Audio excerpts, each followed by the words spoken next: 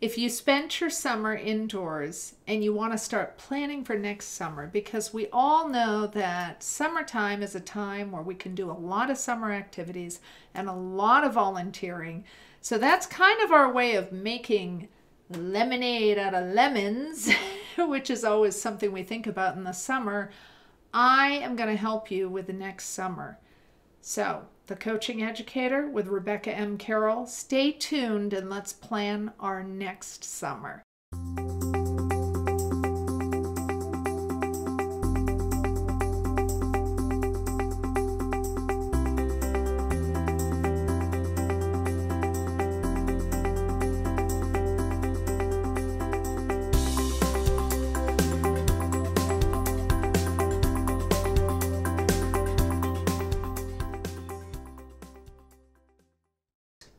We've all kind of had a summer of being indoors, and hopefully next summer we can do more. So this is specific to 9th and 10th and 11th graders, and actually students who are in college. Let's learn how. Let's put summer on the agenda. So why? Why do we need to plan activities? You're going to find out. Where can we find the activities? It's almost like, I don't know what to do. I'm so bored. I know that parents are hearing this from kids, and I know that kids are feeling this. So let's look at some case studies. Students doing some cool things. Summer is really going to be just around the corner, and it's important for us to have these things to build our 3D portfolio that I talked about in our last video. It's important to really become this strong applicant, which I talked about in the first video.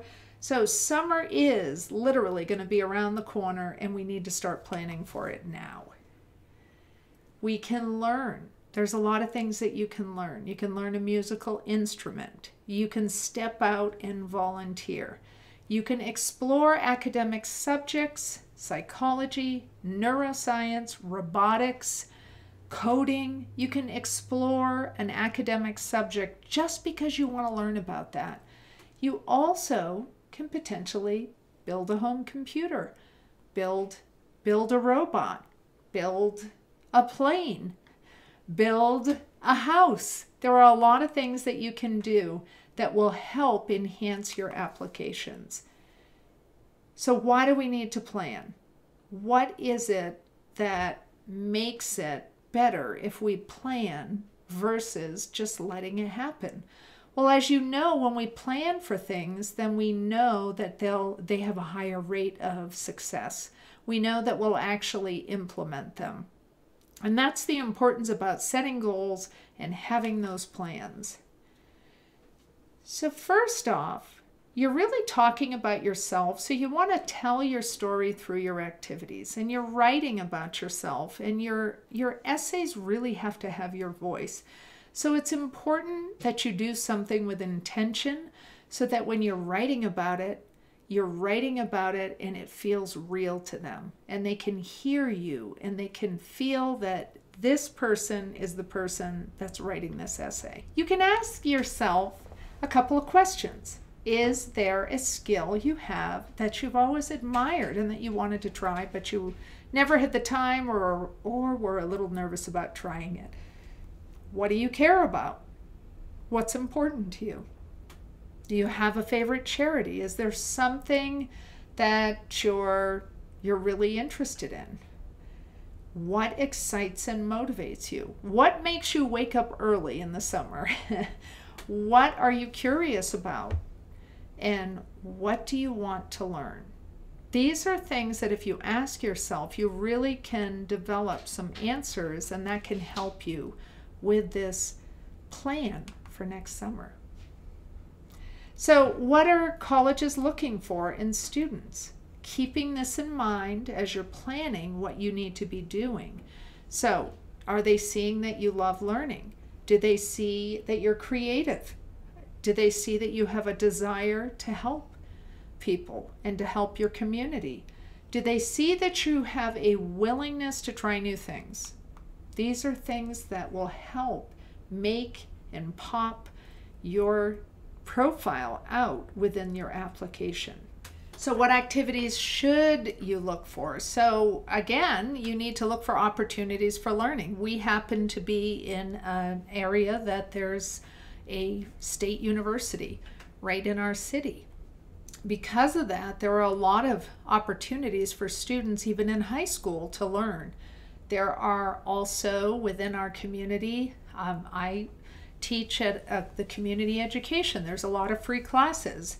They are very inexpensive and they teach all kinds of different things. I know that there was one in particular that taught a couple of different cooking classes, and there was one that was intro to Tai Chi. And so there are many, many opportunities. You just need to look and learn. There are writing workshops generally at your local library. So it's important for you to be looking for where can you learn, how can you spend the summer learning something interesting. There are opportunities to create as well. If you are in, and if you aren't in a large enough area, if you're in a small area, then develop your own opportunities. There are always opportunities to help, whether it is your neighbor, it is someone from your church, elderly people. You can always find people to help or organizations that help people. And you want to actually look for opportunities to try something new. And that can be within your own self. So let's talk about learning first. We always dig a little deeper in our courses that we offer, and you can go to our website and you can sign up. We will have the link for any of the courses, the monthly courses that we're giving, where we dig a little deeper. But as you know, these are our weekly tips. We're trying to make them short so you can learn a little more about how to get that application out in a successful way. So let's first approach learning. We're talking about the summer. We're talking about making the summer count. So what about learning a new language? So you may already be learning a language at your high school, but you can learn another. People who can speak several different languages are very well sought after when they are for employment, but it's also very nice if you ever travel to be able to speak that language. So if you have your heart set on maybe studying abroad or you want to travel somewhere, it would be really great to learn the language. There are free language apps, Language Bird and Duolingo. Those are two free ones. Obviously, if you want to do more, then you can pay for more, but they're very inexpensive. You can learn to code. That is a great skill set if you happen to be decent in math, if you're interested in computers, or if you just want to try it and you've never tried it before. You can learn to code in Python and Java, or you can enter one of those learning apps where, like Udemy, which they have very reasonable courses, or edX. It's important for you to be looking for opportunities to learn. You can do research. If there's anything that you are interested in learning, maybe you couldn't fit it into your schedule, but you've always wanted to learn something about it. Pioneer Academics is a very good website to go into. Ancestry.com. Do you know your ancestors? That would be a great thing, and you could maybe include your grandparents and your parents, and that's a really neat thing to be able to get in there and to actually see your family history. Is there something that you're interested in learning how to be an expert in? That's an important thing for you to also look at. What is interesting to you that you would like to be more of an expert? You got to dig deep on this topic. And we have the internet. We have access at our fingertips. We have libraries. So it's really important for you to, what is it that you would like to learn, and go for it. You can also, there are many courses on saving people's lives. That's an important thing, to get certified and recertified or develop yourself at those next levels. So what we're trying to say is, don't waste your summer. It is really important for you to be able to look at what is it that you can fit in. And maybe your parents travel a lot in the summer. You can learn a language, or you can learn and be an expert, become an expert in a subject where it doesn't limit you because you're traveling. So that's important for you to know. The next thing we're going to talk about is, if you're creative, What haven't you experienced? What do you want to learn about? How do you want to grow in this creativity? Are you really creative in the kitchen? How about a new family recipe? How about a newsletter to your neighbors? I mean, that's really easy to do, or a blog that maybe you gather information from your neighbors, such as their best recipe. Anything that might interest your local neighbors. How about a brand for a small business or a club? Start a club. See who else is interested in what you're interested in. And maybe a book club.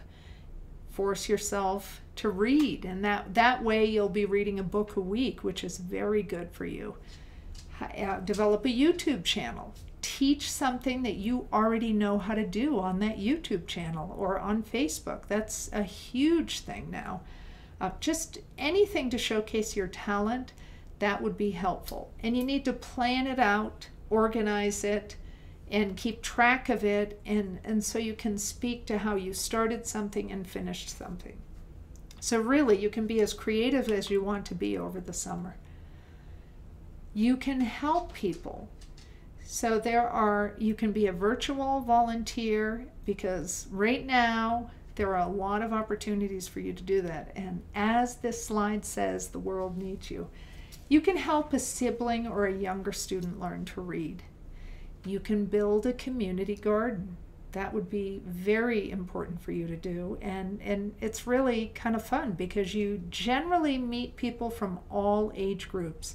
And it's really nice I know that one of my neighbors is a refugee, and I was fascinated with how beautiful her pumpkins were. And she was picking the leaves off them, and I didn't realize that they actually have recipes that they use with pumpkin leaves. And I thought, well, I have to try that. And fortunately, she brought the recipe over the dinner after she made it, and it was really good. And I never in my lifetime have heard of anybody eating pumpkin leaves. So have a community garden for that reason. We share things out of our garden, and that would be really good for you to do. If you have a neighbor that needs groceries to be picked up, if you have a neighbor that needs yard work done, that's important, because many people, it really gets difficult as they get older to be able to do everything around their house, and it helps them to be able to stay in their own house and neighborhood and community longer. You can look at health and medical needs of your local area. Start a blood drive. How do you do that? Call the American Red Cross. Find out if you can help at least start or run or promote a blood drive. Sew masks.